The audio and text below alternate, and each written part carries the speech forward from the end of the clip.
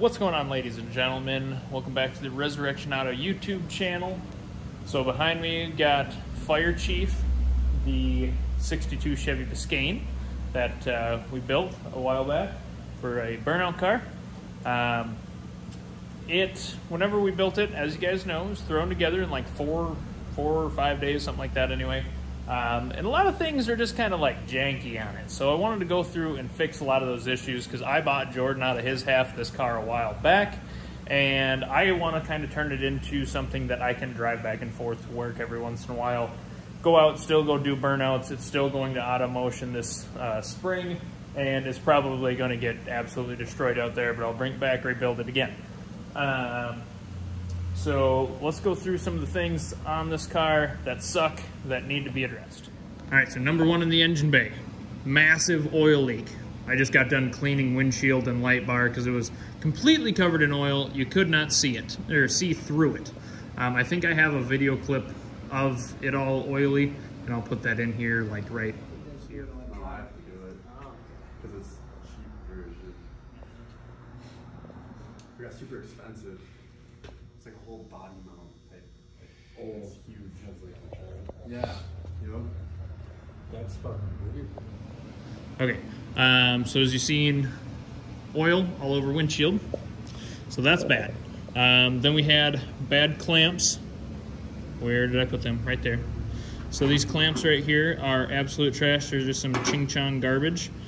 So those going in the trash can. I'm going down and getting some heavy-duty ones like these guys here from the local parts store. They've got them. And then did a big old burnout, and I threw the belt off of it. I haven't posted that video because it's not in the right format, but if you guys want to see it, it's a really, really good one. And screw it. We're just going to put that in the video right now.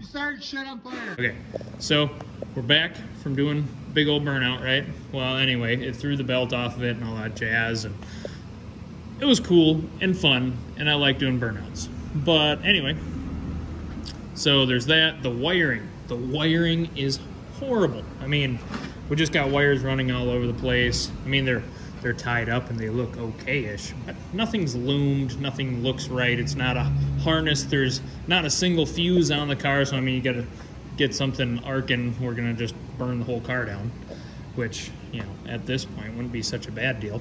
You know, it was never wired to have headlights. Headlights, taillights, anything. I mean, it's all just junk. So I bought some new headlights. See if I can open this one-handed. These are pretty sweet. Got new headlights, all 4 of them. Boom. Just like that. So new headlights are going in it. I got a whole wiring harness for the car. Well, it's not for the car, it's just a universal one, but it's going to be a heck of a lot better than what's in here. And then also, the cooling system is horrible. So this is a factory radiator from Jordan's 69 Camaro. So that's going to go back to Jordan. And then it's just got this one single fan on it that's just zip tied to it.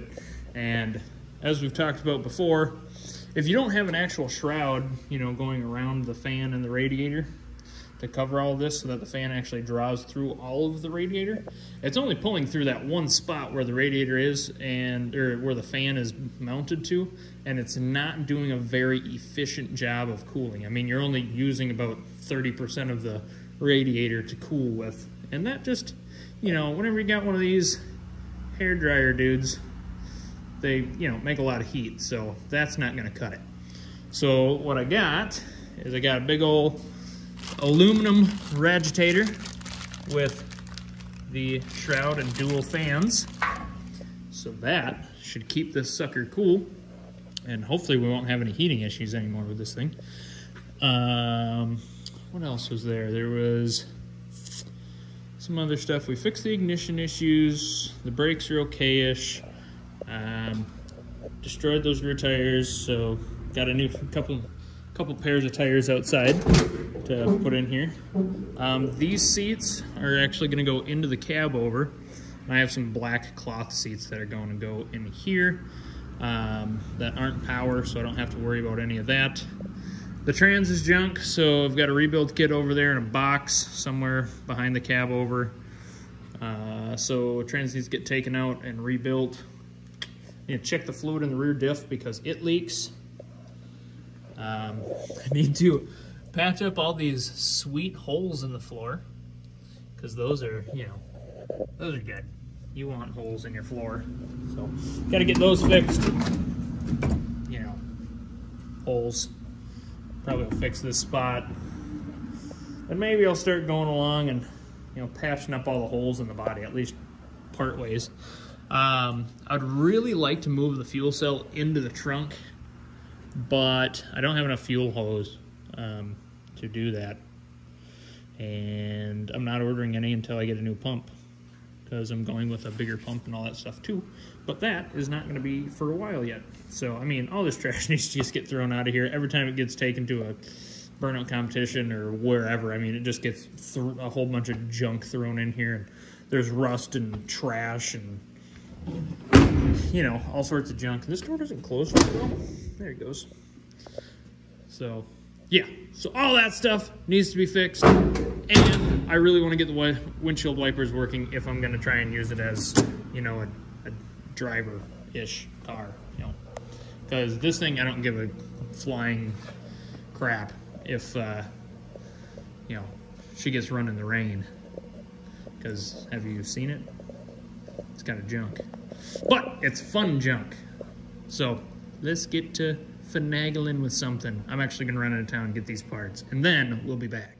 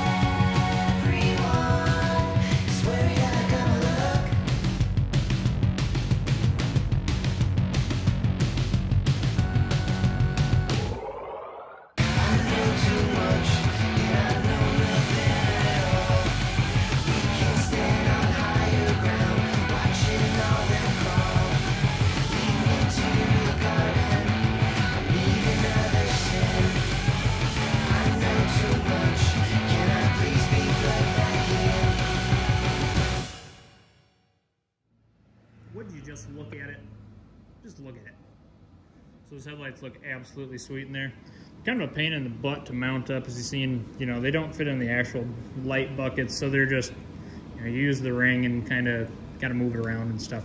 It's a pain in the butt, but they're in there. They're not going anywhere, and they look amazing with all of this going on.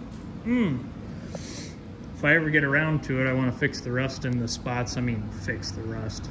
You know, throw some patch panels in there and skim some mud over it. It's never going to be a show car, but maybe good enough to, you know, hit with some paint at some point here. Jordan recommended I do like Blitz Black, which is a satin black.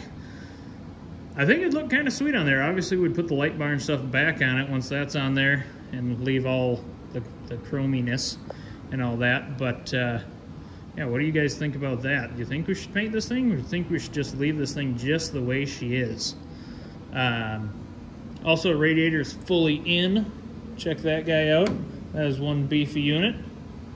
I think it's going to cool so much better than the old one. Hoping there's enough room between there and there that it doesn't melt my fans. But if it does, I guess it does. So, whatever. But now I'm going to just move on to getting the other side of headlights on. Probably not going to video that because we got that one. But, yeah, she's coming along. I always forget just how bad this car was and still is on rust-related issues.